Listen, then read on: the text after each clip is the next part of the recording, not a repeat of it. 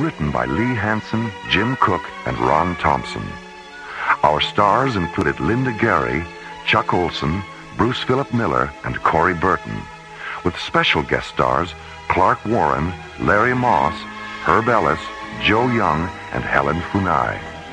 Associate producer Ron Thompson. Music director Tom Rounds. Engineer Stu Jacobs. Assistant to the producer Jim Cook.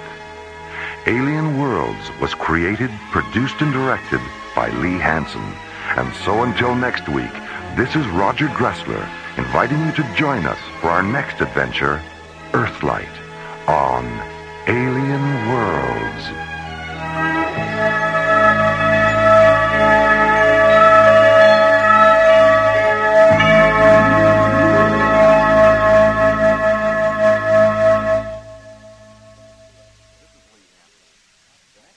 This is Lee Hansen.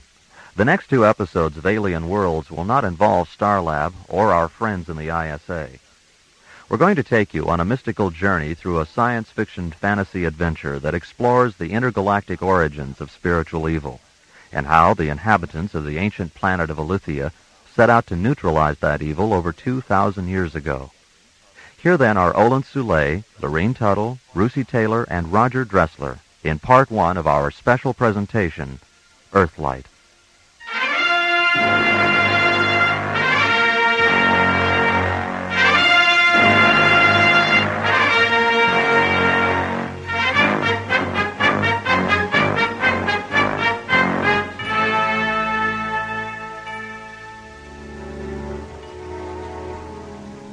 Something silent fractures the Elysian midnight clouds, and they slowly puzzle apart, releasing the ghostly radiances of 3 white moons. Brilliant lunar light shimmers down onto Elysia's night side. Darkness dissolves as far north as the ion refineries at Lahilia, as far south as the Aviara Sun Tower complex, as far east as the Lusa Canal intersect, as far west as the domed wingship port at Darmus. Huge cloud fragments break away and drift past the moons. There is a sudden eclipse of light. Then the cloud fragments narrow to smoky splinters, curl up into the fluorescent winds of the aurora sphere, and vanish. The moonlight returns, intensifies, expands. It sweeps across the Starflight complex at Kalava, illuminates the celestial laboratories at Somari, seeps down into the Penumbrian shadow forest, and brightens the Pyramid of Deus, which rests at the forest's perimeter. A canal of dark water flows between the pyramid and the forest. Iridescent nova blossoms on the canal bottom sense the moonlight and rise to the surface, their translucent petals shimmering with color. Docked at the edge of the canal is a slender Elysian wind ship, its triangular sails folded, its 30-foot-long transparent metal hull low in the water. The huge main chamber inside the pyramid is illuminated by the pale yellow flames of 100 thick white candles. Moonlight streams in through the stained glass sky windows at the chamber's peak. Delicately woven tapestries and intricate mosaics decorate the angled walls. Beneath the sky windows sits Deus, the Father, Elysia's most highly evolved, divine scientist. On the carved wooden table in front of him is an ancient voice book, its pages embossed with complex hieroglyphs.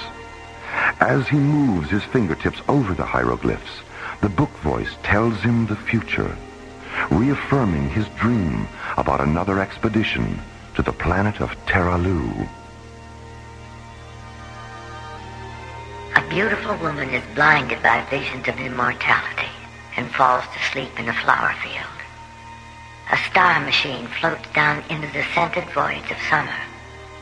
A child is born. A healer of spirits walks across the deep currents of the faraway sea. The suffering are comforted. The dying are healed. The dead are reborn. The healer of spirits ascends to the stars. Terralu sinks below the fiery horizons of an alien sun. Faces look up. The sky stands still. Terralu.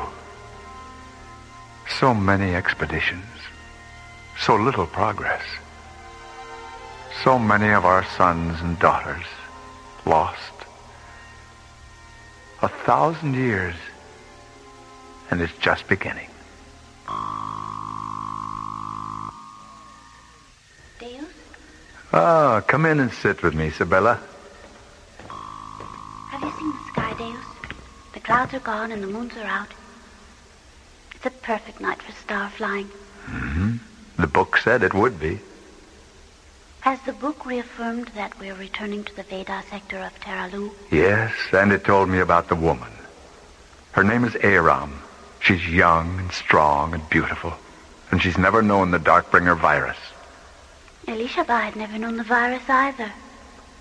Do they share the same blood? Yes. And because they do, the embryon child implanted in Elishaba during the last expedition and the embryon child of this expedition will share the times to come. The times to come. How are things progressing at Kalava? The ship was moved to Dome 3 at sunset for fueling and ancillary pre-flight maintenance. Has Aram's embryon child been taken aboard? Yes. Lyria took him into the ship's nucleus chamber at moonrise. She's holding him in the secondary Genesis tank while Karmas finishes refocusing the convection lenses on the primary. And what about Zuriel? Has he installed the new Paratron refractor? He's still working on it. He would have finished by now, but there was a technical setback. Oh? When Zuriel examined the new refractor, he found that 2 of the waveform links were flawed. There wasn't time to send it back to Soma Ray, so he's correcting the flaw with a series of Nimbus filters. Nimbus filters? I wasn't aware that such things existed. They didn't until now. Zuriel synthesized them in the Spectrum Laboratory in Dome 6. Is this the beginning of a new era in Alithian technology? Well, Zuriel seems to think so. You know how he is when he does something especially inventive. Yes. Yes, I know. Deus. Hmm? When Aram's embryon child evolves to his final form and begins his work, will he be alone? He will at first. But eventually there will be a multitude. How will it end? Tears, blood, a heart pierced with metal. And what will become of us? Will we return to Elithia? The book didn't know, Sibella. Where the journey back should have been, there was only silence.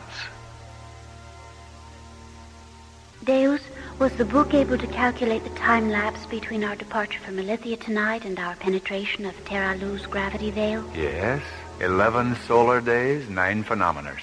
When will we make contact with Aram? 3 phenomeners past sunrise on the morning of the 12th day. She'll be alone in a field near her village, gathering red and white flowers. Red and white. Blood and purity. Yes. The 2 elements that will haunt Aram to the end of her days. Well, it's getting late, Sibella. We'd better start for Kalava. As Deus and Sibella walk down the luminescent gemstone path leading to the canal, a swarm of fluorescent blue spider moths stream out of the shadow forest, circle the canal's reflection of Elithia's 3 moons, and streak away into the flower-scented night.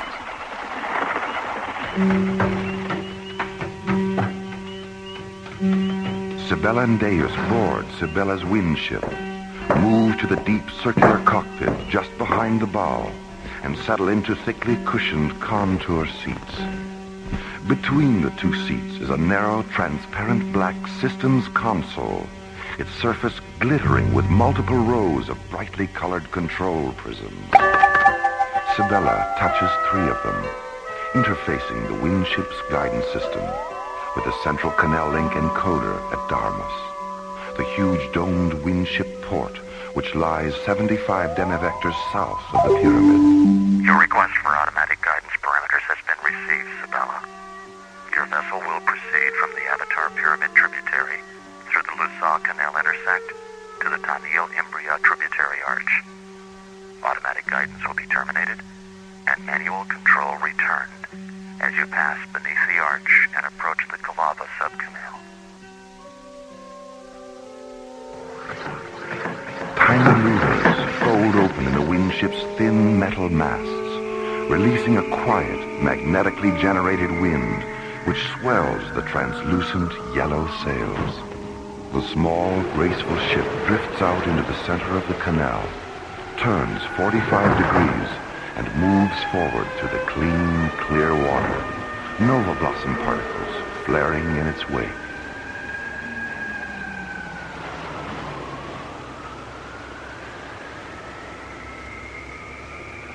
Deus, what is calorescent spectrosite?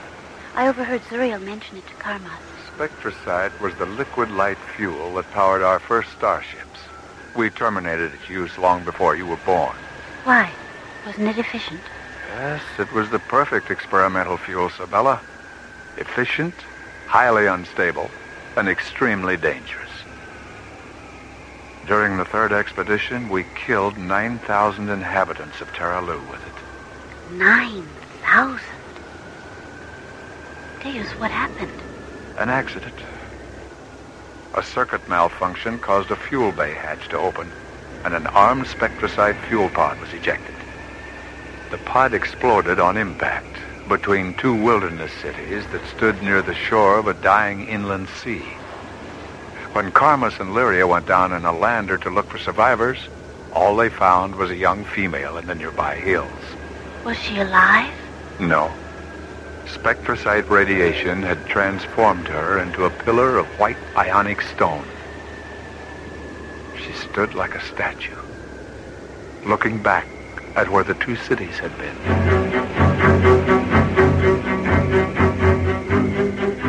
The perimeter of the shadow forest slowly fades into the night as the Wingship leaves the Avatar Pyramid tributary and sails out into the Lusaw Canal intersect, the vast artificial lagoon where all of Ilithia's equatorial waterways converge. Deus settles back in his seat, looks up at the 3 moons through half-closed eyes, and slowly wills himself into a memory trance. A chill surges through his body. The nuclei of his secondary blood cells divide, releasing the organically stored experiences of another time. Then a bright rushing sound only he can hear takes his mind 1,000 years into the past. Sunlight and warm winds touch his face. He glides over the sea of echoes in a small Wingship. In the bright, pale green distance is Reviva Island. On it stands the great white dome of Ilithia's exobionic observatory. The observatory has been receiving and analyzing scan tracings from 2 drone flyers, which are exploring the void of the 9 worlds in the far galaxy of Cerisius. Both flyers have discovered something unexpected and ominous. Diabas, the observatory matriarch, is concerned.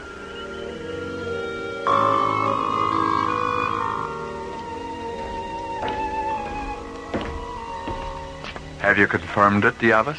Yes. Sit here beside me, Deus. I'll transfer the visual data to the wall screen. An abstract 3-dimensional scan pattern fluoresces onto the large triangular wall monitor and slowly becomes a geological image of multilayered earth and volcanic rock. Embedded in one of the layers are the mummified bodies of 3 nude humanoid women. Next to them are 5 black skeletons whose grotesque skulls resembled the heads of ebony gargoyles. Each skeleton lies against a secondary pattern of thin black bones, the bones of what were once large, bat-like wings. Another world contaminated by Darkbringers. Is it a planet in this star system? No, it's in the Sirius galaxy. Terralu, the only inhabited planet in the void of the 9 worlds. Drone flyer Septus began transmitting these substrata images 7 days ago. Was it a full-scale invasion? No, it was confined to a relatively small area near Terralu's equatorial meridian. When did it happen? 19 light eons ago, just as Terralu was entering its 3rd neuroevolution. They lived in caves then, Deus, and ate the flesh of things that crawled and flew. How large was the attack force? 1 Darkbringer Legion, probably an inquest unit. They invaded the cave settlement, killed the males and children, and then attacked the females. The same assault methods they used here, and on Anianus and Telluria. Why didn't the assault extend beyond that one area? The region was destroyed during the attack by a first-magnitude stratoconvulsion and volcanic eruptions. An enormous chasm breached open, and the entire settlement collapsed into it. The Darkbringer Armada was probably in an observation orbit during the assault, but when they saw the instantaneous destruction of an entire legion, I think they became frightened and moved out into deep space. Yes, you're probably right. They always did become blind with confusion in the presence of unexpected planetary convulsions. Have the reproductive organs of the dead females been analyzed? Drone flyer Erebus transmitted its scanner analysis last night. The bodies of all 3 females contain traces of calcified Darkbringer insemination fluid. Have you received a retrospective survival projection? Yes. According to the residual biotime scan from drone Erebus, there were over 800 female survivors. All of them inseminated during the assault. None of their newborns had any physical Darkbringer characteristics, but they all emerged from their parent mothers, saturated with the Darkbringer anti-light virus. Has the virus evolved with them? This morning, from an orbital distance of 300 demivectors, drone Septus hemoscanned the entire population of Terralu. It saw the virus in the blood and bone marrow of every male and female, regardless of tribe or age. And has the virus affected them in the same way it affected us? There are variations, even some resistance at first. But in time, the virus flourishes, and the inner light grows dark. Without any evolutionary interference from us, how much longer will the virus control Terralu? A minimum of 500 centuries. But by the end of that time, the entire Sirius galaxy would be contaminated. There's only one choice, isn't there? Yes, an expedition. We know the inner light can be resurrected through induced evolution meditations. We proved that here. We proved it on Anianus and Telluria. Diavus, do you see any reason why our spirit magicians couldn't teach the meditations on Terralu? I see 2 reasons. The anti-light disease wasn't as advanced on those planets. And where Anianus and Telluria were both entering an age of radiance when the invasions came, Terralu is still hyper-primitive and superstitious. It would be impossible to land ships there without terrifying. Our teachers will have to come to Terralu from within, not from without. Embryons. Yes. Created from your blood and implanted in their female. It would take time. It would be difficult. It would be dangerous. But in the end, the virus would be neutralized. The light would be resurrected. And Terralu would no longer be divided against itself.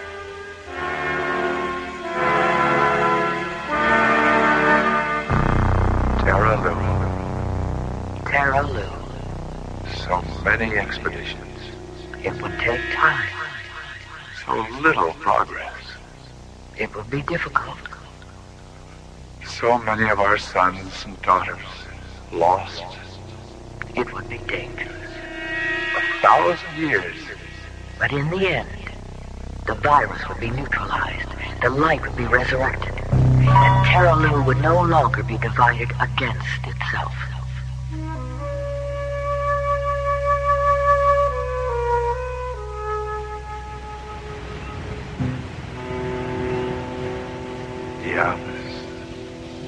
Diablos. Deus? Isabella. I was just remembering an old friend, and 100 other nights like this, and 100 other expeditions. So much time has passed. So many of Alithia's sons and daughters have been lost. 1,000 years, and it's just beginning.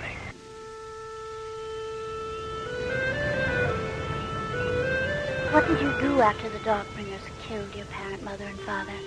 I escaped into the wilderness of Bas with a group of scientists and technical magicians from the city of Tialin. We thought we'd be safe there, but 3 days after the initial attack, Darkbringer annihilation squads began saturating the atmosphere and waterways with the virus. Eventually, we all became infected to some degree. The effects of the anti-light disease have never been described to me, Deus. What actually happens? It begins with an underlying discontent with the ceremonies and celebrations of life. Intelligence is corrupted. Emotion displaces logic. Imagination ceases to evolve. The ability to separate the symbols of existence from existence itself disappears. And so does the belief that all life is sacred. The effects are irresistible and inescapable, even in the unconscious sanctuaries of sleep. How long were you in the wilderness? 25 years. Do you know the story of Vershila? Oh, some, but not all of it. Vershila was a mantric high priest who came to us in the wilderness during our 25th year of exile. He told us he had cured himself of the anti-light disease through a series of induced evolution meditations. He had discovered the meditations in the Persana ut Valiat Jewel, the ancient Alithian poem of creation. He taught us the meditations, and we healed ourselves. Then we went out from the wilderness and secretly taught the meditations throughout Alithia. And the revolution against the Darkbringers began 50 years after that? Yes. Our technical magicians built secret subterranean laboratories where they created ships armed with powerful liquid light injectors. 1 year after our ships rose up against them, the Darkbringers abandoned Alithia, and the Age of Radiance began. As the winged ship approaches the Tanil-Imbria tributary arch, it passes a sun tower complex construction site on the lagoon's northern shore. Polished metal, saucer-shaped hover drones lower huge white sun tower obelisks onto thick pads of fluorescent synergite. Giant constructor tripods stand in front of the huge synergite blocks, their long, flexible arms coiled around the 400-foot-tall sun towers, guiding them into place. The complex is surrounded by multifaceted solar energy domes and power dispersion pyramids made of thick, white crystal.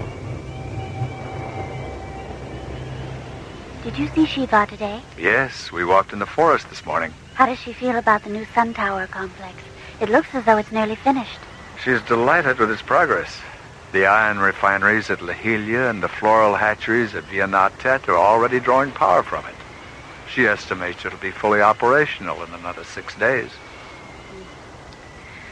We'll be halfway to Terra Lu in 6 days. Sibella, are you concerned that the book didn't know if we'd be coming back? What will become of us, Deus, if the ship should fall into a star? The prospect of death doesn't disturb you, does it? No. No, I thought not. Then, what does? Rebirth.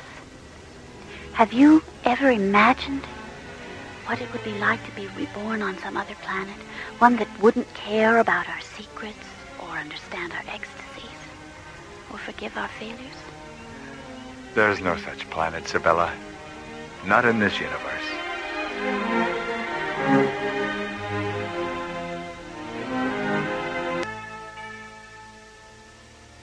Inside his pyramid on the ancient planet of Elithia, Deus, Elithia's patriarch, listens as the voice of a sacred dream book reaffirms his sleep visions of another expedition to the planet of Terralu. A beautiful woman is blinded by visions of immortality and falls to sleep in a flower field. A star machine floats down into the scented voids of summer. A child is born. A healer of spirits walks across the deep currents of a faraway sea. The suffering are comforted. The dying are healed. The dead are reborn. The healer of spirits ascends to the stars. Terralu sinks below the fiery horizons of an alien sun. Faces look up.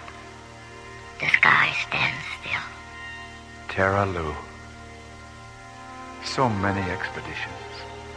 So little progress. So many of our sons and daughters lost. 1,000 years, and it's just beginning. Deus? Oh, come in and sit with me, Sabella. Has the book reaffirmed that we're returning to the Veda sector of Terralu? Yes, and it told me about the woman. Her name is Aram. She's young and strong and beautiful, and she's never known the Darkbringer virus. Elishaba had never known the virus either. Do they share the same blood? Yes. And because they do, the embryon child implanted in Elishaba during the last expedition and the embryon child of this expedition will share the times to come. How are things progressing at Kalava? The ship was moved to Dome 3 at sunset for fueling and ancillary pre-flight maintenance. Has Aram's embryon child been taken aboard? Yes. Lyria took him into the ship's nucleus chamber at moonrise. How will it end? Tears, blood, a heart pierced with metal. And what will become of us? Will we return to Elithia? The book didn't know, Sabella. Where the journey back should have been, there was only silence. Well, it's getting late, Sabella. We'd better start for Kalava.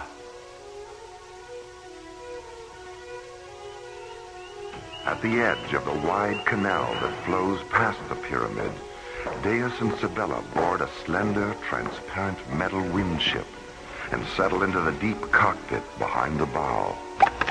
Touching 3 small fluorescent prisms on the control console, Sabella interfaces the windship's guidance system with Elithia's central canal link encoder. Your request for automatic guidance parameters has been received, Sabella. Your vessel will proceed from the Avatar Pyramid tributary through the Lusaw Canal intersect to the Tanil Imbria tributary arch. Automatic guidance will be terminated and manual control returned as you pass beneath the arch and approach the Kalava subcanal. Half an hour later, the windship sails out into the Lusaw Canal intersect, the vast artificial lagoon where all of Elithia's equatorial waterways converge. Deus settles back in his seat, looks up at Elithia's 3 moons, and slowly wills himself into a memory trance that takes his mind 1,000 years into the past. 2 Elithian drone flyers have been orbiting Terralu, the only inhabited planet in the void of the 9 worlds. During their 13th orbit, the 2 laboratory drones have discovered something unexpected and ominous. Deus is called to Elithia's exobionic observatory, where scanner data from the 2 flyers is being decoded and analyzed. Have you confirmed it, Diavas? Yes. Sit here beside me, Deus. I'll transfer the visual data to the wall screen. A geological image of multi-layered earth and volcanic rock fluoresces onto the large triangular wall monitor. Embedded in one of the layers are the mummified bodies of 3 nude humanoid women and the remains of 5 long black skeletons. Each skeleton lies against a secondary pattern of thin black bones, the bones of what were once large, bat-like wings. The skulls resembled the heads of ebony gargoyles. Another world contaminated by Darkbringers. When did it happen? 19 light eons ago, just as Terralu was entering its 3rd neuroevolution. They lived in caves then, Deus, and ate the flesh of things that crawled and flew. How large was the attack force? 1 Darkbringer legion, probably an inquest unit. They invaded the cave settlement, killed the males and children, and then attacked the females. Why didn't the assault extend beyond that one area?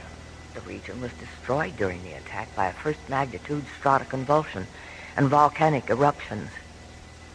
Have the reproductive organs of the dead females been analyzed? Drone flyer Erebus transmitted its scanner analysis last night. The bodies of all 3 females contain traces of calcified Darkbringer insemination fluid. Have you received a retrospective survival projection? There were over 800 female survivors. All of them inseminated during the assault. None of their newborns had any physical Darkbringer characteristics, but they all emerged from their parent mothers, saturated with the Darkbringer anti-light virus.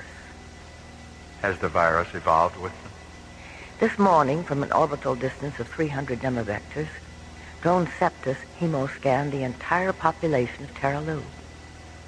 It saw the virus in the blood and bone marrow of every male and female, regardless of tribe or age. And has the virus affected them in the same way it affected us? There are variations, even some resistance at first. But in time, the virus flourishes, and the inner light grows dark. There's only one choice, isn't there? Yes, an expedition. We know the inner light can be resurrected through induced evolution meditations. We proved that here. We proved it on Anianus and Telluria. Diavus, do you see any reason why our spirit magicians couldn't teach the meditations on Terralu? I see 2 reasons.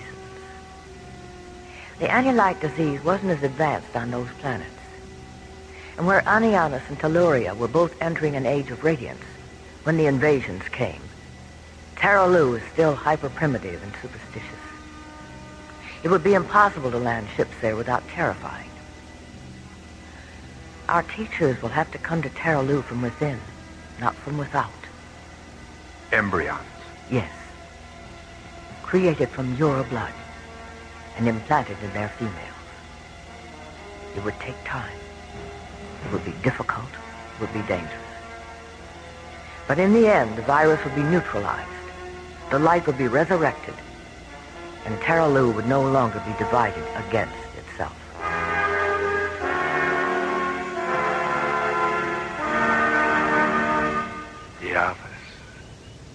Diavus.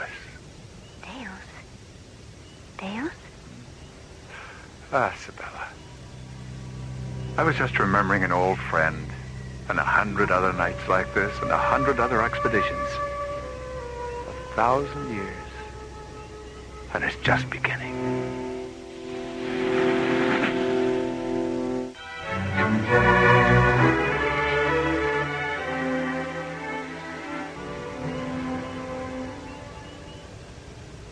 Deus, was the book able to calculate the time lapse between our departure from Elithia tonight and our penetration of Terralu's gravity veil? Yes. 11 solar days, 9 phenometers. When will we make contact with Aram? 3 phenometers past sunrise on the morning of the 12th day. She'll be alone in a field near a village, gathering red and white flowers. Red and white. Blood and purity. Yes. The 2 elements that will haunt Aram to the end of her days. Deus, Sibella, you are now approaching the Taniel Imbria tributary arch. As you pass beneath it, Automatic guidance will be terminated, and manual control of your winship will be returned. May the spirits of the 12 Lords of Light be with you on your journey to Terralu. As the Canal Link override terminates, Sibella touches a control prism, which activates a triple row of bright rectangular lights in the bow. Then she steers the windship through the wide Tenille-Imbria tributary and enters the narrow Calava subcanal. A few moments later, the slim, transparent vessel glides across a small lagoon and docks at the edge of the Calava Starflight complex.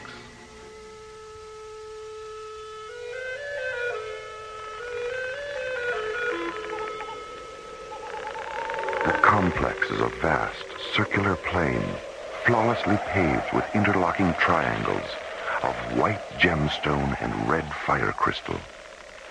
Hundreds of hexagon-shaped lamps free float around the perimeter, focusing brilliant light on 6 enormous copper-colored domes, a triple row of sun towers, and the primary launch arena.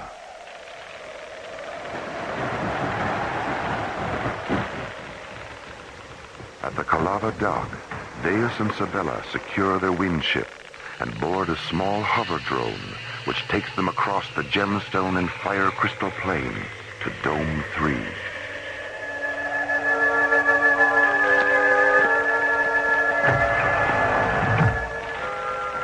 Inside the dome's airlock, Deus and Sibella remove their long, dark cloaks and fold them into a small compartment in the wall.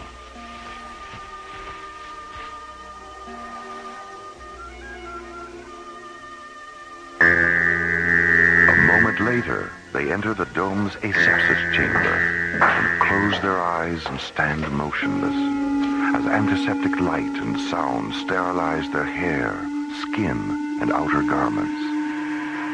Then, a large circular hatch irises open in front of them, and they step through into the dazzling light of the dome's interior.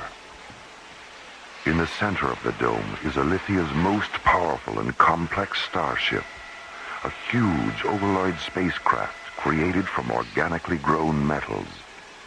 It rests heavily on 3 massive pneumatic parking spheres and dwarfs the 50 technicians who move over its seamless, polished metal surface. Parked in front of the starship are 3 teardrop-shaped tug crawlers, their transparent canopies slid open. 6 technicians string thin metal cables between the rear of the crawlers and towing rings on the ship. What do the inhabitants of Terralu think happens to them after death? They believe that if they live lives of kindness and affection, their dream selves transmigrate to the serenities of Imperia. And if they live negative lives? Then their dream selves transmigrate to the fires of Stygia. But those regions were destroyed during the subvoid annihilations. The Darkbringer archipelago had its genesis in the fires of Stygia long before the annihilations. But as life was evolving on its surface, the archipelago left its orbit and passed through Imperia. And in this passing, Imperia's light began to destroy the Darkbringer primitives. But they survived and continued to evolve under the delusion that physical and spiritual light were their deadliest enemies.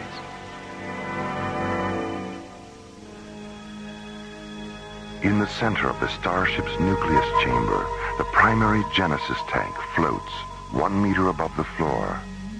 Inside the transparent egg-shaped tank, suspended in a shimmering mist of chill vapor, is the tiny embryon child. He floats on his side, delicate fingers curled against his face, eyes closed, dreaming of the warmly scented summer voices that lie ahead, and the beautiful woman who will end the chemical winter in which he sleeps.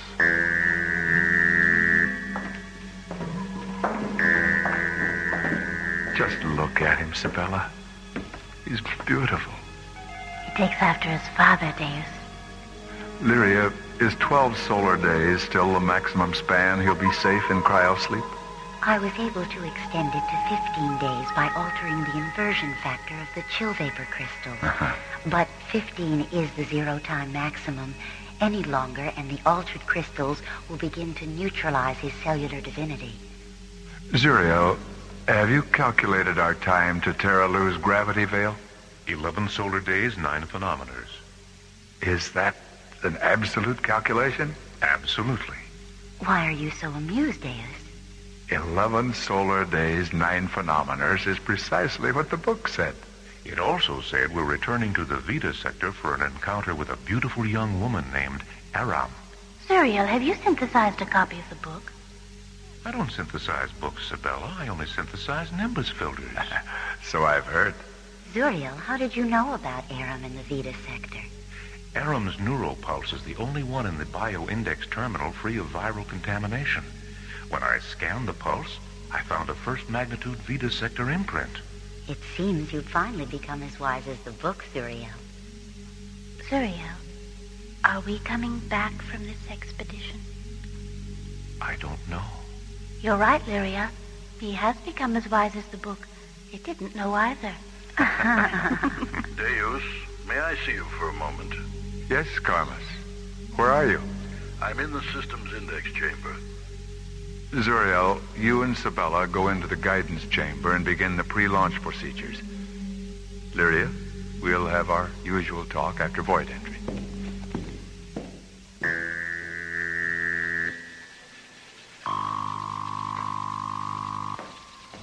Is there a technical problem, Carmus? No. The problem isn't technical, although technology was involved. I don't understand. I know we're returning to the Vita sector of Terra Lu, and I know the woman's name is Aram. Zuriel? No, I knew before Zuriel did. I was so curious to know where we were going that I got carried away and synthesized a copy of the book last night. Carmus. Yes, Deus. Is nothing sacred? Inside the dome, the 3 tug crawlers inch forward, tightening the thin towing cables that connect them to the ship. A huge section of the dome wall slides open. The tug crawlers move through the opening toward the brightly lit launch arena. Behind them, the giant starship rolls forward on its massive parking spheres.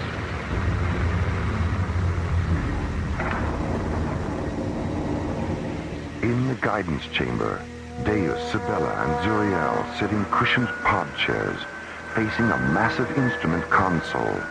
Its dark metal surface, alive with control prisms, regulator diodes, sequencer jewels, interface crystals, and iridescent decoder keys. Start the pre-emanation cycle on the artificial gravity radiators, Sabella. Interior gravity is stable at E.3. Grav factor links are sequenced to convert to E.9 during corridor penetration and E.12.1 at void entry. Deus, an ion storm is forming in the penetration corridor over Illyria. Carmus, we need a revised launch velocity. Just a moment. A launch velocity of KPS .660 will take us through the storm before its primary spectrum collision phase. KPS .660. Sabella, engage the exterior hyperlight coils when we launch. Ion storms are too unpredictable not to take precautions. Yes, Deus. The ship is in position, Deus, and the towing vehicles have cleared the launch arena. Engage the ancillary pulse drive reactor, Sabella. Reactor engagement confirmed. Solar power matrix is stable at multiple sublinks 8, 18, and 80. All ship register encoders, guidance optics, and inverter grids are hyperlinked and scanning. Release the parking spheres, Sabella.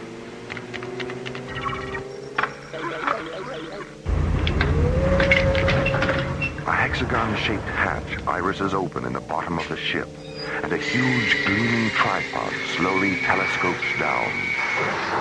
Thick, metal-flecked shock pads unfold from the tip of each tripod leg and press against the launch arena's white gemstone floor. The ship raises slightly, releasing the parking spheres which slowly roll away into the anchoring depressions at the arena's perimeter. Pod chair emergency ejection hatches are armed. Pod chair floater cone nozzles are in phase. REM scale time to launch is Tricon 0.3.1. Retract the tripods, Zuriel. The bright metal tripod withdraws into the ultraviolet glow of its storage bay, leaving the huge Elythian starship suspended 25 meters above the arena. 9 round ports iris open around the concealed tripod hatch, releasing thin beams of dazzling white light.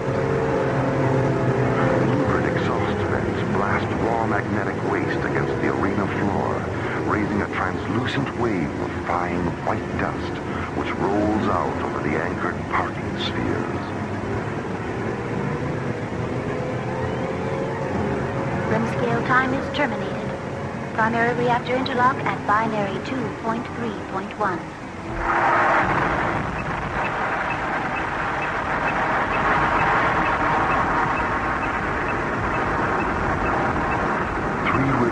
Crimson hyperlight blink on around the edge of the ship. Then the huge spacecraft slowly rotates 90 degrees and begins its majestic ascent.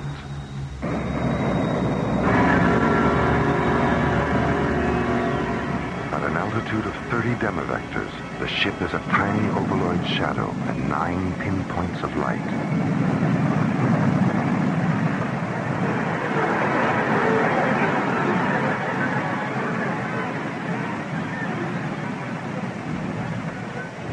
At 120 demivectors, the starship banks 18 degrees, angles up, and races toward the penetration corridor over Illyria.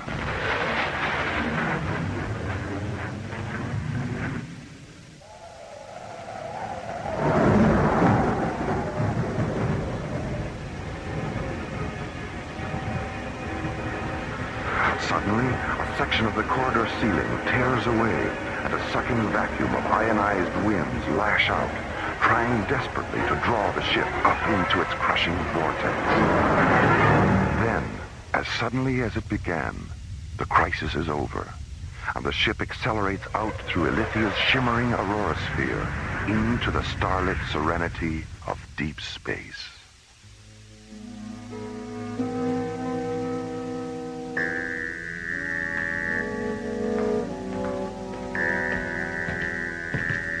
Is our embryon child safe, Lyria? Yes, Deus. Safe and sleeping. Have you decided what his name will be? His name is the word the ancient thought magicians used to describe the power of the inner self. The word is Jesus, and it means, I am become the healer of worlds.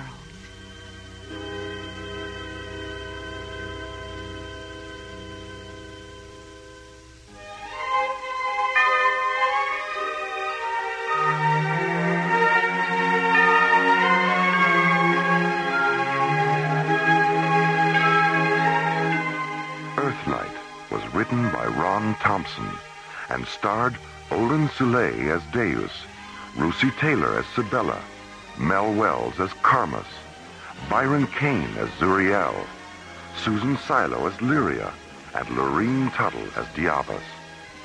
Associate producer Ron Thompson. Engineer Stu Jacobs. Music director Tom Rounds. Assistant to the producer Jim Cook.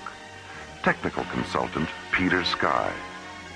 Alien Worlds was created, produced, and directed by Lee Hansen.